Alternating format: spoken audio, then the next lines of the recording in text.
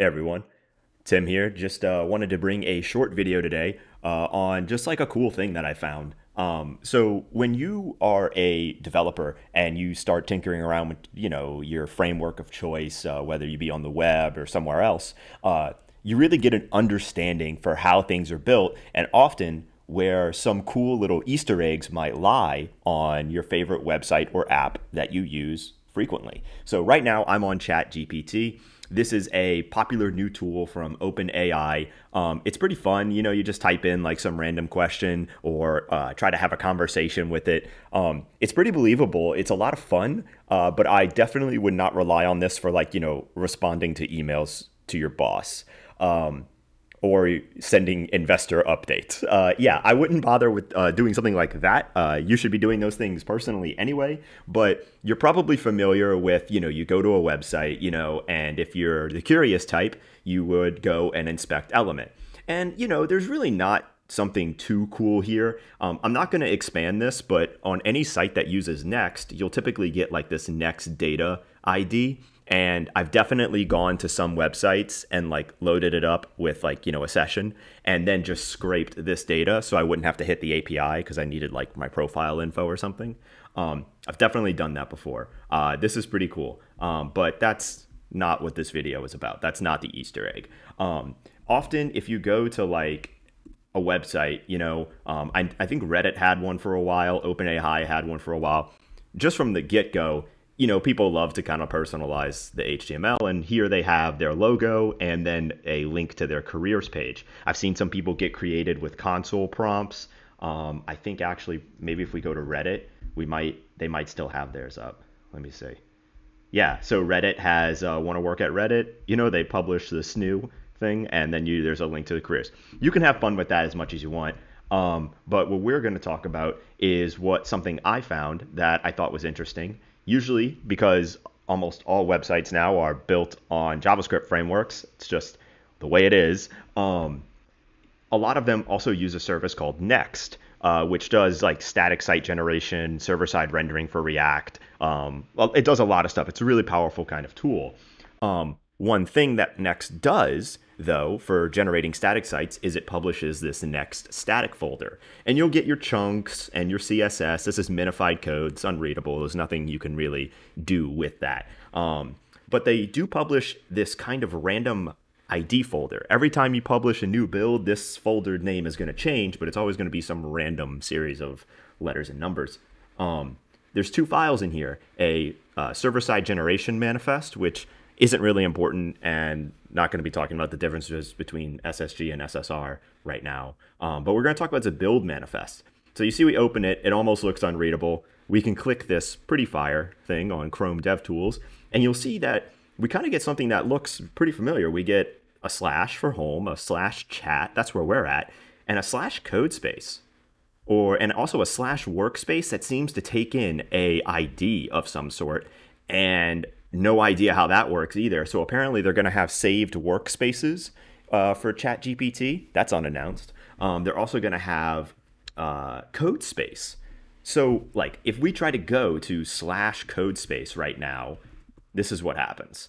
We get hit with a login wall. I'm already logged in, so I don't know if this will even work. Let's see if I can even log in. I think it's behind a paywall now. So let's see. Yeah, it just brings me back to chat. That's not very useful. Lucky for us, I took a screenshot, though, the day that I was able to get to it, because I thought it was interesting. And you can actually see that we actually have a slash code space, and we get this page, looks just like ChatGPT, but it seems to be specifically targeted towards developers.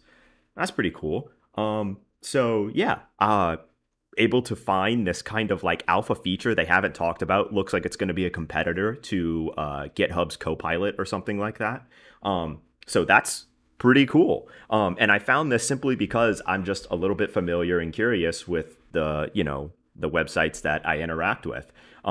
So yeah, the next part of this video is just going to show you exactly how this works from the developer side. So if you were just curious and like how to do it, just go through just inspect element. Don't look at the HTML. You're probably not going to find anything interesting there. Go and look at the sources tab and see if there's some interesting stuff going on. And especially go look at the network tab. You might be able to see, what API you're interacting with on the front end.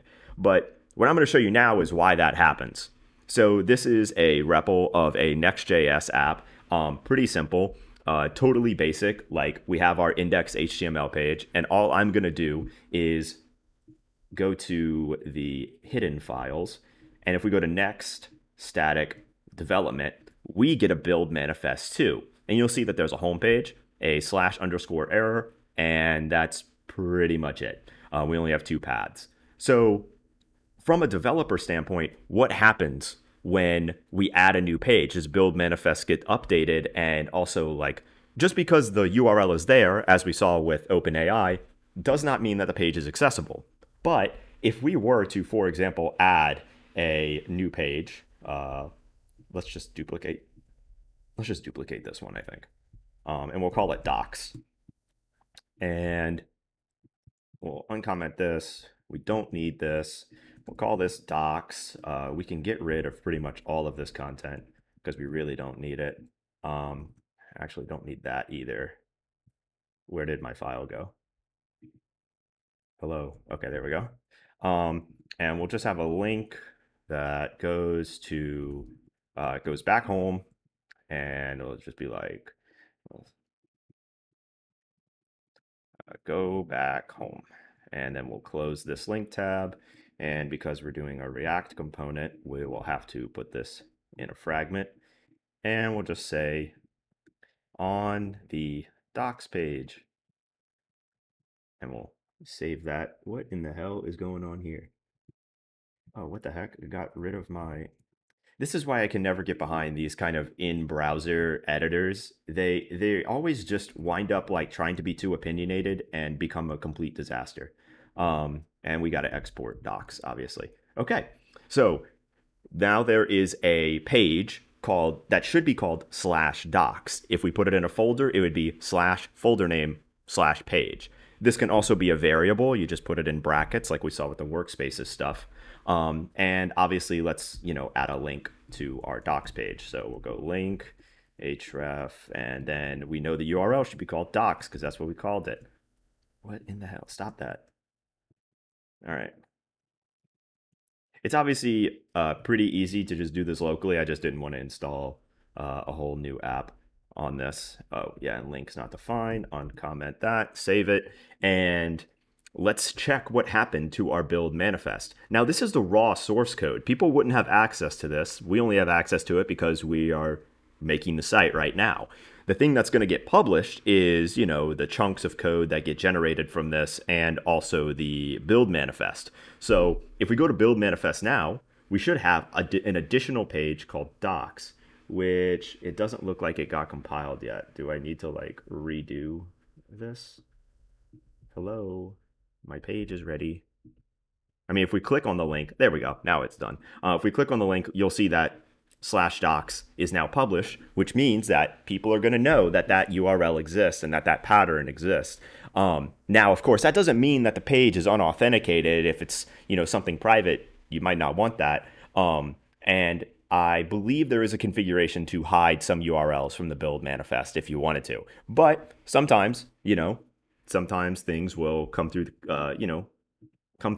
and a alpha product could essentially get kind of hinted at through just the build manifest itself. And so yeah, just a short little video just showing you why this happens and just how it works from a developer standpoint. And yeah, that's all. So yeah, go tinker around, go inspect element, go check out the sources, go check out the network tab. I think you'll really find some interesting stuff, especially if you're a curious type and you're just starting out in your developer journey. Thank you.